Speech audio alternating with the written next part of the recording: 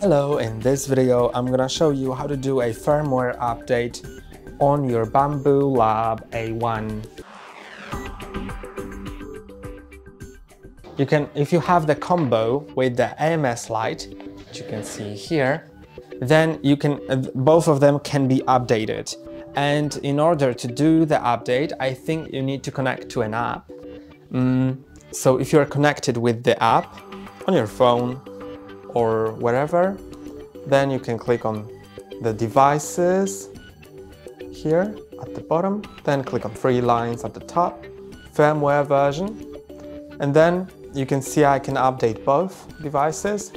So I can just click on update, then click on update now, and it'll start updating.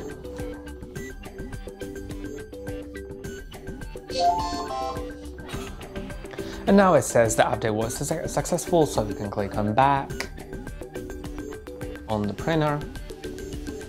And now you can see it says that the firmware is the latest one. Now I can just go back.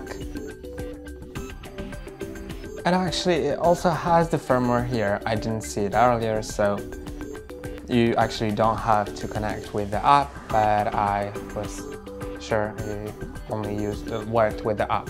And that's all for today. Don't forget to like and subscribe. See you next time.